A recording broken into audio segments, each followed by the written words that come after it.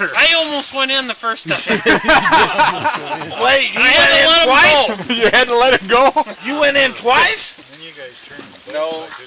No, while Dave was trying to pull him up, he had to drop him again. Oh, there he had him. He's right there with you. You should have seen his face when he came up from underwater. Yeah. Was he totally How wide were your eyes? He disappeared. Just like he dove in, huh?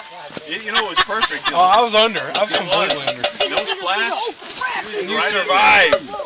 Polar Bear Club. Shoot my boat! Don't shoot at the boats.